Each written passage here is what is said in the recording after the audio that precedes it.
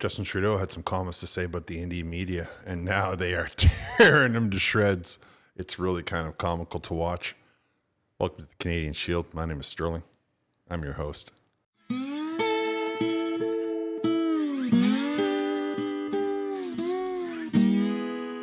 As everybody is aware, Justin Trudeau is trying to pick a fight with India so that he can try to rile up some of the base and so that he can try to get Canadians to forget that there are 25 people living in a basement apartment, that food is out of reach, that the housing market is out of reach. What houses there's a shortage and it's overpriced. That the infrastructure in Canada is terrible. We have the highest cell phone rates in the world. The list of things, the green slush fund that they embezzled, the list of scandals and things that Justin Trudeau is hoping that this row with India will make people forget is just too long and too plentiful. However, the Indian media took offense to some of the things that Justin Trudeau had said. And because they don't have the girder that the government puts on them, they were able to speak back to him directly. And this one is hilarious. This one post from the outfit called First Post. I shortened it down, but she burns him like really well, and I just thought you would all enjoy watching it. Say what you want about Justin Trudeau, but you cannot deny one thing. He believes in freedoms, like the freedom of expression or freedom of press. Unless, of course, you're Indian press, in which case you're branded fake news. Let me show you a report by the Canadian government. It was published last month. It accuses Indian media of meddling in Canadian politics.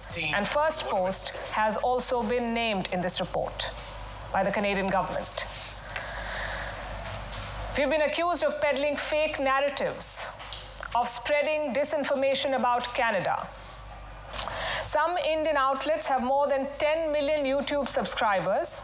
Canada's low subscriber numbers in comparison suggest a distinct advantage for Indian media. Is that a compliment or a complaint?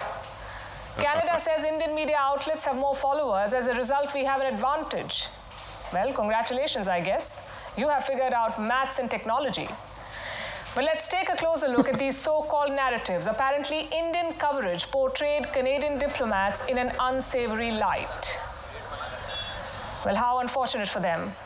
Does any of this sound familiar to you? This is exactly what happened to Indian diplomats in Canada. Trudeau did not seem to mind that, but he opposes unsavory depictions of his own diplomats.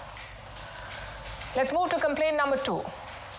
Indian media showed Niger as an unsavory individual. Well, first of all, someone get these guys a thesaurus. And secondly, unsavory is charitable.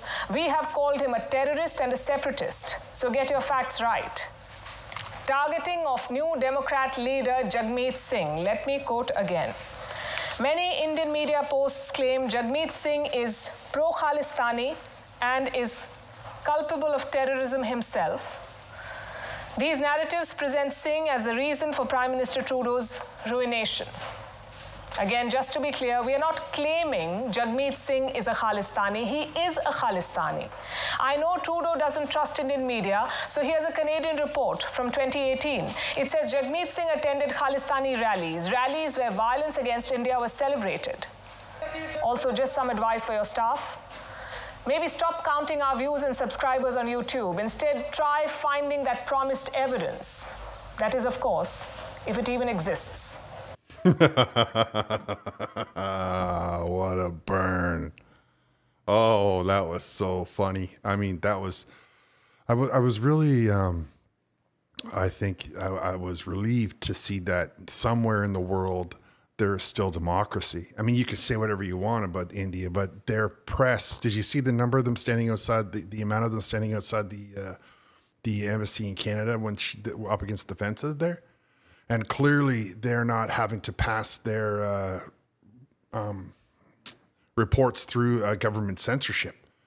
Unlike Canada, where we have, Global and CBC and CTV and all of the rest of them that have to get the permission of their handlers in the Liberal caucus.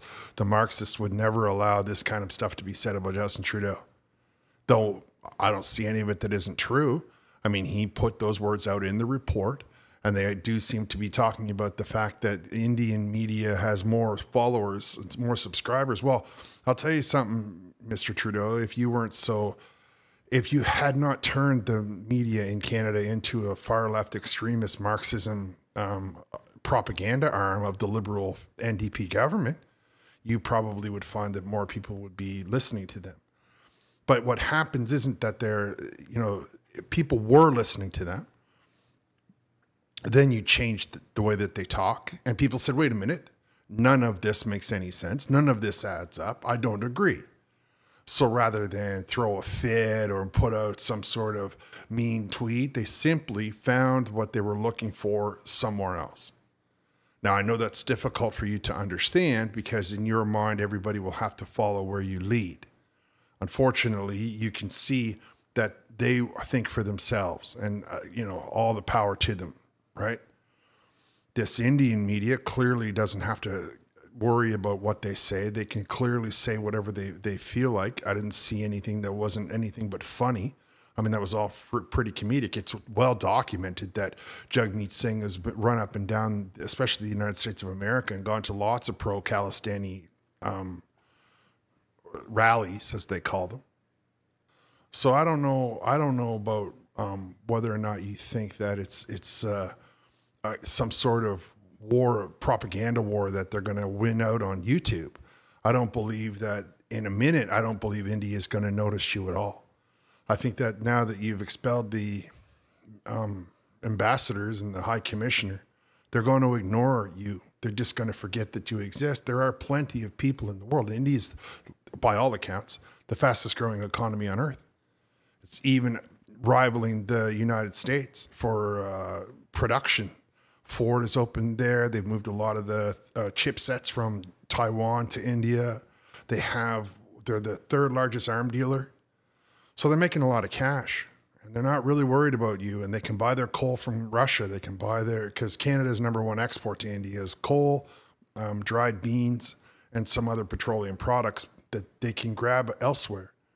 I mean, I get that maybe they probably have to worry about the beans, but as yet the trade barriers have not been enacted. So they're just going to mock you for talking like a Marxist who worries about whether or not the propaganda machine is going to paint him in a bad light, rather than look at the fact that we are just destroyed the diplomacy with an entire country. And who are we sending in there to fix it? Are we trying to fix it at all? Or are we just going to run around at the foreign inquiry and try to cast shade on conservatives for not agreeing necessarily with the diplomatic stance of the federal government? Is that what we're doing? Is that how we're solving this problem? I mean, you just lost all of these people and you haven't lifted a finger. You haven't made a single phone call. Would they even accept your phone call? This is a good question. I don't know the answer to it, but it seems a bit strained, the relationship. And I think that the Indian media doesn't take you seriously at all. And I don't blame them. You act like you behave in a very immature manner when it comes to diplomacy. And as Canadians now are learning, when you start to talk about foreign influence, we have to take it all very seriously. Now I'm going to do a separate video on that because I have some opinions. Now I'm going to wrap. I want to thank you all for listening. I'll talk to you next time.